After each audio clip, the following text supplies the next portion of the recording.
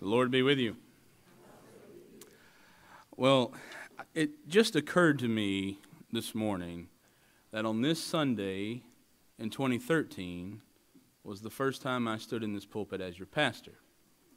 So it's only right that I don't get to stand in it today, right? But on that first year, I went with a group of our youth to Passport, and we went to Danville, Virginia. And while we were there, many of us went in different directions and did many of the wonderful things we do at Passport. And I thought, man, I'll probably never have anything ever to do with this city ever again. Because then we went to Jacksonville, I think, the next year. So fast forward to this summer, I was sitting in one of the D-Men seminars, a little awkward time when it's the first one and everybody's in the room. And all the people who went to one seminary, they all know each other. And then the rest of us are just sort of looking at the clock, wondering when class is going to start. And I started talking to this guy who said he was from Danville, Virginia. I was like, oh, I went there once. And this is how I went. And he was like, yeah, people do that. And then as the class went on during the week, Josh, Hearne, came over to me and said, hey, I don't know if you know this yet. We're going to be friends. I was like, who is this crazy person? And you know what? Two things happened. We became friends, and I found out he is indeed a crazy person. And so, no. But Josh, I'm thrilled that you're here, man. I'm glad you're here, and I turn it over to you now. Josh Hearne, my good friend.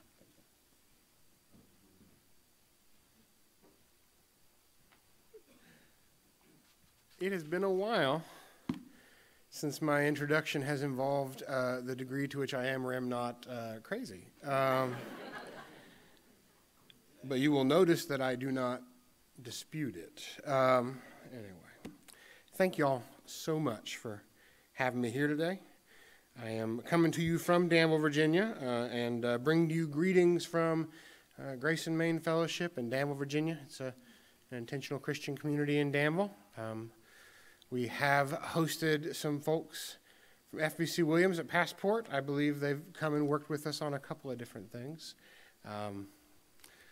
Let's read Scripture. It's in the Gospel of Luke in the 15th chapter, beginning in the 11th verse.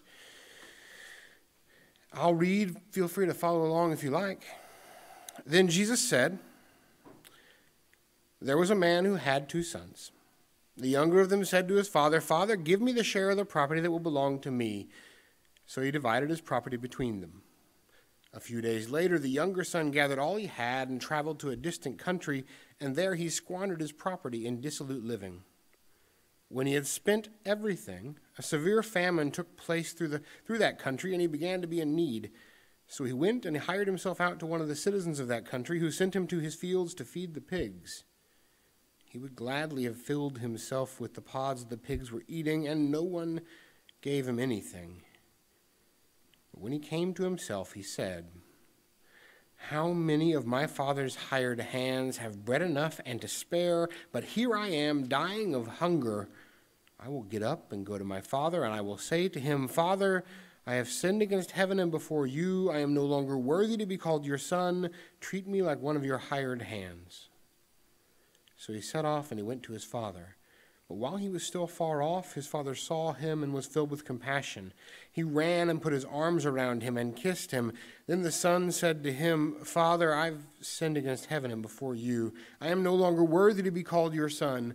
But the father said to his slaves, Quickly, bring out a robe, the best one, and put it on him. Put a ring on his finger and sandals on his feet, and get the fatted calf and kill it, and let us eat and celebrate. For this son of mine was dead and is alive again. He was lost and is found. And they began to celebrate. Now his elder son was in the field, and when he came and approached the house, he heard music and dancing. He called one of the slaves and asked what was going on.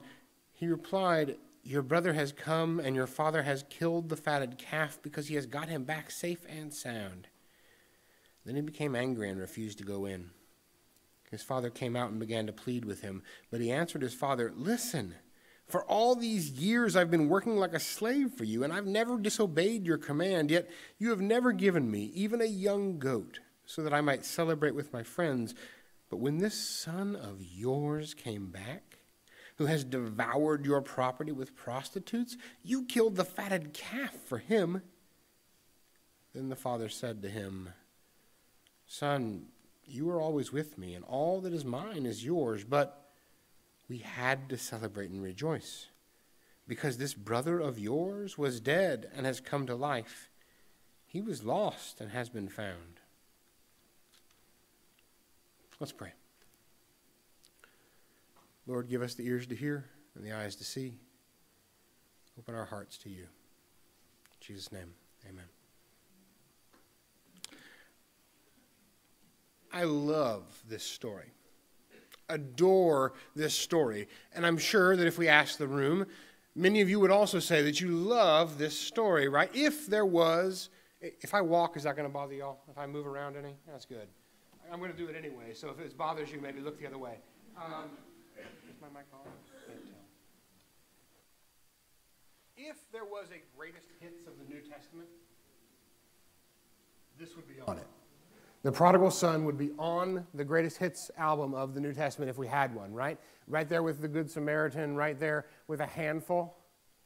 The Prodigal Son. Of course, we call it the story of the Prodigal Son, the parable of the Prodigal Son. We could probably also call it like the parable of the loving father, or the parable of the, what's the nice word for the older brother? The unrepentant older brother, the hesitant older brother, the jealous older brother. What a story. But I think we miss something in the telling of it, in the retelling of it over the years, because I don't think we always have the ears to hear exactly how it would have sounded to that first audience. When the brother says, "Father, give me the half of the property that will be mine," there's a big ... on the end of that sentence, right? Give me the half of the property that will be mine when you die. Give me the half of the property that will be mine when you die is kind of like saying to your father, you're worth more to me dead than you are alive. I'd rather have my part of your property than you. And so, the original audience, fully aware of the Ten Commandments and honor your father and mother, not wish them dead for their things, would have responded viscerally. It would have hit them in the stomach. The idea of a son saying, "Father, give me the half that's mine. I just can't wait for you to die." And so we already know, at least in that traditional storytelling style, who the villain is, right? In the opening lines, one of the characters wishes their father dead. That's, we call that telegraphing in storytelling, right? That's a pretty clear indication of who the bad guy is. And I come from eastern Kentucky. I don't know if you've ever been there. You've probably never been to where I'm from. No one's been to where I'm from. But in eastern Kentucky, the storytelling style, you boo and you hiss the villains. I don't know are y'all booers and hissers? Is that a thing you can do? Like, do we boo and hiss in Alabama, or is that just a mountain thing, right? Okay, bless your heart. Okay, bless your heart. Well, you can bless your heart, the prodigal son, right? And the story goes on that the father does it. Now, let's be clear, to do this, he can't just go down to First Israel Bank and withdraw half of his property. His wealth, his possessions are not liquid, is what they, right? They are primarily in land and animals and buildings. You can't liquidate these things. So for him to give half the property means he has to sell half of his possessions, turn that into money, and then give that to his son. And so not only is he giving half of his property, he's breaking up his family's inheritance, his family's land, the land that was probably given to him by his father and his father's father and his father's father's father. And they give them the money. And off he goes, and I believe the NRSV says he squanders it in dissolute living. Right, is that what it is? Yeah, squanders it in dissolute living, which is such a powerful phrase, isn't it? It suggests a lot of things without saying anything in particular. You can insert your own favorite vices into that dissolute living. They all fit under dissolute living, right? And he spends half of his father's wealth. that's not easy, but he's talented. And so he spends half of his family's possessions. And when he had spent everything, it says a severe famine took place throughout the country. What timing? And he began to be hungry. He began to be in need. So he goes and he hires himself out to somebody. And what's the job he has? Slopping pigs. And it says that he was so hungry, so desperate. He'd have done anything. He even longed to eat the pods that the pigs were eating. I don't know about you. I have never been so hungry that I would eat hog slop. Yeah, I never in my life have I been so desperate that I looked at hog slop and said, like, well, that part looks not bad. That's how bad things are. And then he has this epiphany, this grand realization where he says, oh, how many of my father's slaves, servants, workers, how many of them have plenty of food? They have enough bread to eat, and then they have bread to spare. I'll go back to my father, and I won't ask him to take me back as his son. I'll ask him to maybe mercifully let me be his servant. And then he goes down the road. He's got this speech kind of cooked up in him, right? He's got this speech ready. Father, I've sinned against heaven and before you. It's a good opening line. It's confession. It's like, I'm sorry, I goofed up, sorry. Father, I've sinned against heaven and before you. I'm no longer worthy to be called your son. Ooh, that's a good second line, right? Really gets to the heart of the matter. And then treat me as one of your hired servants. Hit the ask on that third line. I love it. He knows what he's doing. He's got a great speech. And you know, maybe you've done this before. I'm sure all of y'all were good studiers in school, but some of us weren't. And you know, you're practicing as you head toward the test. You're going over your answers. You're quizzing yourself. You're getting ready. The whole way he's coming home, I promise you, it's not in the text, but we'll read between the lines. The whole way home, you know, he's repeating to himself, Father, I've sinned against heaven and before you. I'm no longer worthy to be called your son. Treat me as one of your hired servants. Right? Over and over and over again. He says, Father, I've sinned against heaven and before you. I'm no longer worthy to be called your son. Treat me as one of your hired servants. And he tries every different version of this speech. He says, well, maybe if I say, Father, I've sinned against heaven before you. I am no longer worthy to be called. He's tried every move and every line. He knows this in and out, right? And it says that the father sees him while he was still a long way off. Oh, we run right over this line too often. Maybe the most beautiful line in the entire story. Because the only way that the father sees his son from a long way off is if he's waiting and looking.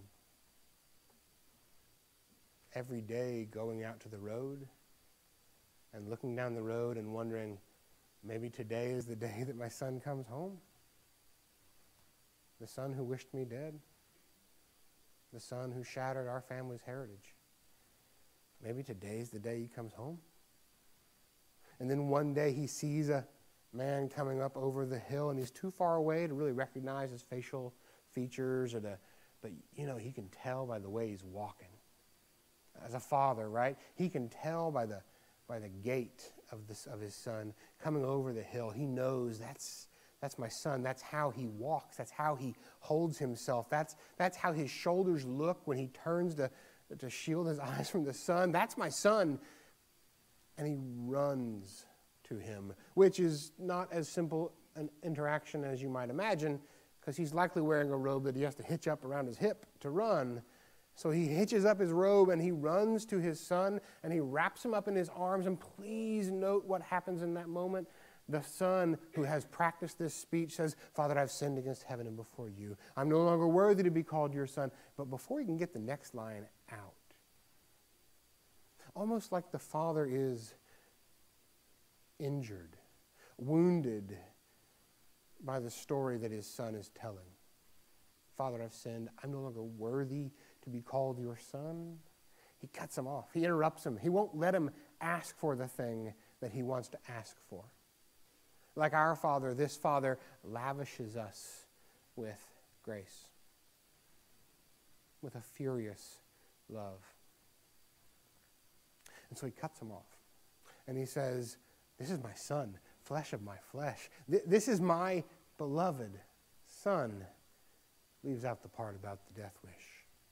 It says, go and get a robe and put it on his shoulders. Get a ring, one of the ones that's our family's, and put that on his finger. Go and get the fatted calf. We're going to kill it. We're going to celebrate because my son that was dead is alive. My son that was lost is found.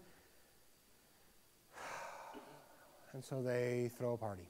In fact, they throw such a party that it says that when the older brother comes up close to the home, he can hear music. Okay, that's not too hard. He can also hear dancing. It's got to be quite the party before you can hear the dancing from outside, right? He can hear the dancing and the music, and he calls one of the servants and says, what's happened? I don't know about you. Maybe you've got a little bit of social anxiety. There's a big party going on where the dancing is that boisterous, and you think like, maybe I'll figure out what's going on in here before I go in there, right? And so he asked one of the servants, what's going on? And they said, oh, your brother came home, and your father's killed the fatted calf. We're having a party. He was dead and is alive, lost and is found, right? Servant knows the story. And the older brother is incensed. He is furious. And let's be honest, for good reasons. He's mad for very rational reasons. It's very reasonable to be mad. His own brother wished their father dead. His own brother left the farm and left him to do a lot of the work, right? His own brother fractured the family's heritage so that whatever was left over would eventually be the older brother's, but it's been broken. It's been changed. And so he doesn't go into the party. And his father comes out, right? The loving father comes out to the older brother and says, why aren't you coming inside? And the older brother lets loose with a tirade that is too exact to be spontaneous. Because every day the father's been going out to the roadside and looking down the road thinking maybe today is the day. And every day the older brother has seen his father do this. And his heart has grown hard at even the thought of possible mercy. And so he's practiced his speech. It's not in the text, but we can read between the lines. He's practiced his speech too, right? I want to do it justice, and so he became angry and refused to go in, and he answered his father, listen, for all these years I've been working like a slave for you, and I've never disobeyed your command. Maybe true. Probably not. Yet you have never given me even a young goat so that I might celebrate with my friends. But when this son of yours, that's a tricky way of putting it, isn't it? Do we have a word in English for what happens when you share a father and you're both, like when two men share a father? What is that? I think that's called brothers, right? Do we have that word? Yeah. But he says, no, when this son of yours came back,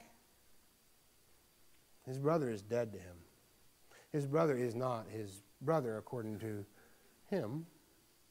When this son of yours came back, who has devoured your property with prostitutes, you killed the fatted calf for him.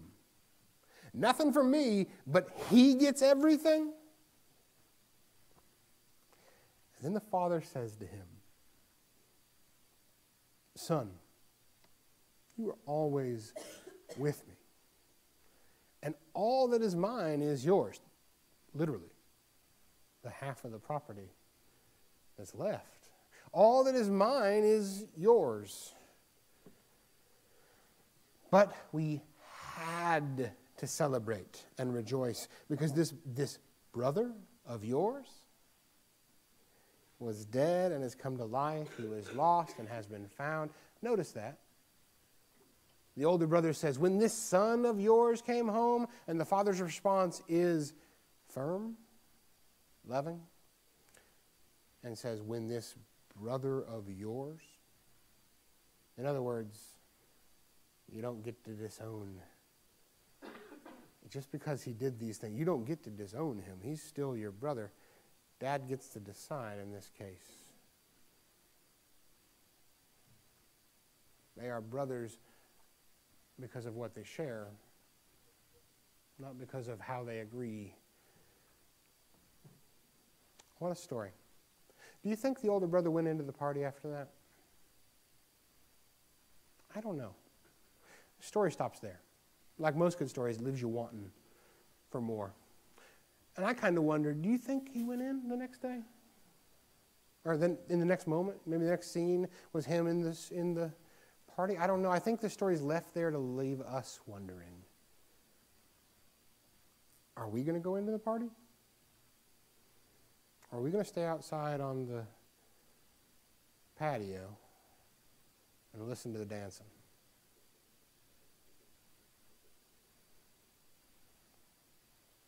I also kind of wonder the next day. Like, do you think the next day, do you think the prodigal son was still there the next day?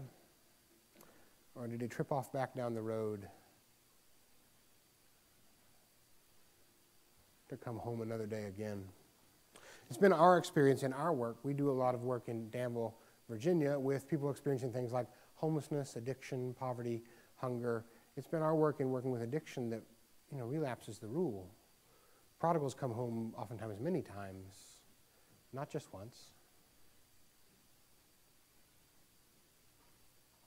I wonder. The one thing that seems constant in the story, regardless, is the father's deep, deep love. A love bigger than even his son's hatred, even in his son's jealousy, even than his son's offense at wishing him dead.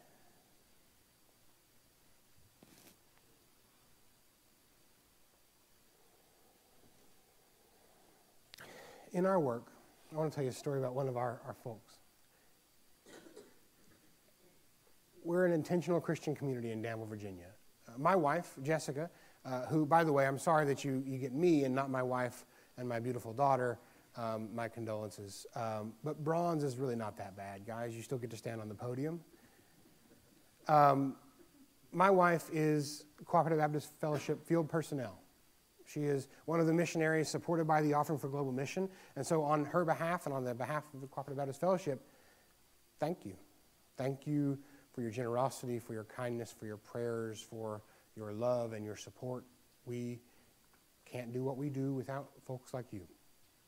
What we do is that we live in intentional community with people experiencing things like homelessness, addiction, hunger, poverty, and we do a lot of good old-fashioned relationship building. We have a lot of coffee. We sit on a lot of porches. We get to know folks and build relationships, and when folks are ready to get shelter or to stabilize their life, then we're there and part of that life already, and we open our homes, provide places for people to have shelter.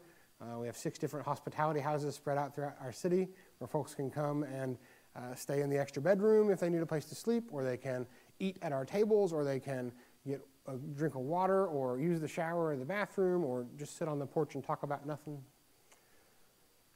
It's hospitality. We do that. We do a lot of meals every year. We do a bunch of shared meals. We do family-style meals, right? There's nobody serving you. My mom always said, if you've got 2 arms and 2 legs, you can probably make your own plate. Am I wrong, right? Anybody? No? All right. So people make their own plate because there's a certain dignity in being able to make your own plate. We have what we call the cauliflower doctrine, which means if you don't like cauliflower or something else, you don't have to have that at the meal, right? It's kind of common sense stuff. We call it the cauliflower doctrine because I don't like cauliflower. But we are, in many ways, we are a community made up of prodigal sons and daughters. Folks who have made big mistakes and have tripped our way down the road back home to be surprised by a loving Father who is waiting for us, whose mercy is bigger than our sin, whose grace is stronger than our failures. And what we've found in doing this work is that it's prodigal sons and daughters, frankly, that make up the church. That the kingdom is full of prodigals. Older brothers are still sitting on the patio listening to the dancing. We all come back on our knees with a speech in our heart that God won't let us finish. It makes me think about Bruce, one of our guys. Bruce, who when we first met him was sleeping underneath a house in one of the neighborhoods. When it rained, everything he had got wet. He moved shortly thereafter out from underneath that house to living in an old rotted out tool shed. Bruce, who when he first came to one of our meals, he came because we pestered him constantly. Pestered him over and over and over again. Come on, man, you got to come, you got to come. And he said, sure, I'll come. And then he wouldn't come. And then finally, one of his friends, another man experiencing homelessness, said, no, you really need to go. And he said, if you'll shut up about it, I'll go. And so he did. He came once. And when he came with a cheap bottle of gin in his pocket, and he'd sneak away to the bathroom every so often to take a nip. But he came and he ate. And he would tell me months later, he would say, I didn't believe that you loved me. Not then. But I could tell that you loved each other, and it was kind of nice to be near it. Something that has become a part of the way we think about what we do. Sometimes it's just nice to be near love, even if you can't yet believe that you are loved. Makes me wonder if maybe that's not a little bit of what's happening with the older brother. He can't quite leave. He wants to believe in the Father's love, but he's afraid. The only way he knows how to be loved is to make himself worthwhile and useful. And so he sits on the patio and he waits and he wonders if maybe he could be loved like that too. Anyway, Bruce is not good at sitting still. Bruce is a worker. He was a carpenter by profession before he kind of burned all his bridges. The match he used to set fire to all those bridges was alcohol, addiction. And he would come to our meals, and after a little while, he realized that we had our tables set up kind of strange. This is back when the meal was in my house every Thursday night. Every Thursday night, big open meal, anybody can come, and we learned real fast how many people can fit in our house at one time for a meal. I still don't know the number if you're just standing. That seems like a stunt. But I can tell you that we can have 51 people over for dinner. That's the limit. If you're number 52, I have terrible news. We tried putting dining room tables up on stairs, but the food just kind of flies off one end. And so we actually soon discovered Bruce has got this spatial mind, right? He's a carpenter by profession. He's got this mind and this idea, and he was able to move the tables and chairs around so that we could find a way to fit another table into our home for this meal. He kept coming because he felt that there was love there, even if he didn't yet feel loved. He actually knew where all the glasses and forks and plates were in my house before I did when we moved in, because he had to. He was like, we called him our quartermaster. He was the one who knew where everything was. He knew where the spare chairs were and the spare table was, and he knew just exactly how long the butter had been in the dish. He kept track because he wanted to do something. Time went on, and he kept coming, and then one meal, a few months in, a little boy, we'll call the little boy Eric. That's not his real name. If I use a different name to describe him, just ignore that other name, because I try to use fake names. Anyway, so Eric, little boy, 4 years old, sits down next to Bruce, and Bruce looks on the table to Eric's mom, and Eric's mom says, well, if it's okay with Mr. Bruce, you can sit there. Bruce kind of nods, and they go about eating a little longer. And then a little while later, I look down, and Bruce is leaning over and talking to Eric, and he says, you need to eat 3 more bites of your chicken and 2 more bites of your broccoli. Anybody ever played that game? Anybody? Yeah, 3 more bites of chicken, 2 more bites of broccoli. If you do that, then you get to have dessert. Right, Mom? And she says, yeah, sure. Like, she's got like 5 kids. She's just glad that someone is helping a child eat, right?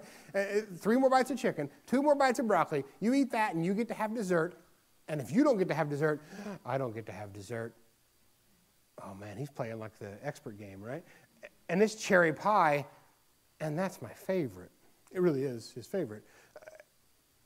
A little while later, I look down, and he's got the last piece of broccoli on the fork. He's holding it up, and he's going, please, buddy, I really like cherry pie. He eats the broccoli, they get their pie. It's a nice story if it ends there, but it doesn't, right? That's the beautiful thing about stories, especially prodigal stories. They don't end there. The next day he calls me and he says, I have got to get clean. And I asked him weeks later, like, what happened? What changed? And he said, that boy, Eric, he didn't see, these are his words, not mine. He didn't see me as some homeless drunk. He just saw me.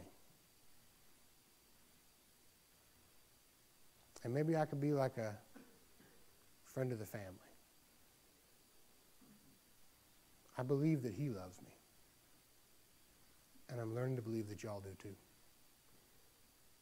So we helped him get clean. We helped him go and do some detox, and because it's dangerous those first several days. And we helped him get clean, and we made sure that when he had a place, when he got out of detox, he'd have a place to stay and food to eat, and more importantly for Bruce, work to do, because he just can't sit still. And one of the first projects he undertook was the old tool shed that he was sleeping in when we met him early on, that rotted out tool shed. He actually, new floor, new walls, new ceiling. He refitted the whole thing and turned it into our city's first tool library. And so folks in the neighborhood come by and borrow tools. It's about as complicated as it sounds. It's a library for tools. Power tools, hand tools, mowers, trimmers, you name it, we got it. We now have the third version of our tool library in the neighborhood. It is huge. Bruce absolutely loved it. It is entirely too big, and it was entirely too full within about 48 hours of being built. That's how it works, I guess. Bruce became one of our leaders, one of our strongest leaders, a missionary in our community. In fact, he came on staff with me as a missionary to the north side. He actually took over the ministries. He became the leader of the ministries that first met him in the neighborhood, right? He became one of our best gardeners in our urban farm, about 1.5 acres of growing space where we do a lot of food with our neighbors and with anybody else. Bruce is a prodigal brother, a prodigal son who came home, and our community is stronger for his presence, substantially stronger for his presence. Because that's the truth of the prodigal son story, is that people who have been loved well, love well. People who have been forgiven much, forgive far more radically. People who have been welcomed in when they had nothing to offer, turn around and welcome others in when they have nothing to offer. Bruce, who provided shelter in his new home to a man who had once tried to cripple him. Bruce, who loved powerfully and magnificently and furiously. Because here's the truth. It's the prodigal sons and daughters that learned from their father. Because they show up to the party. Because they know what it's like to see your father waiting for you when you come over the hill. Who won't let you finish your story because he can't bear to hear you ask for the thing that you shouldn't ask for. To ask for less than love.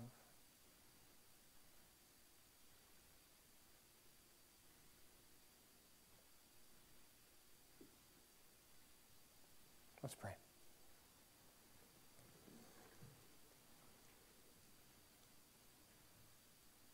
Lord, we ask you to be with us and guide us.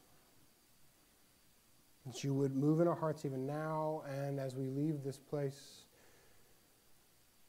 that you would flow between us and through us and in us, and that you would remake us to whatever it is you are calling us to be, that you would help us come into the party to celebrate our brother and our sister who's come home.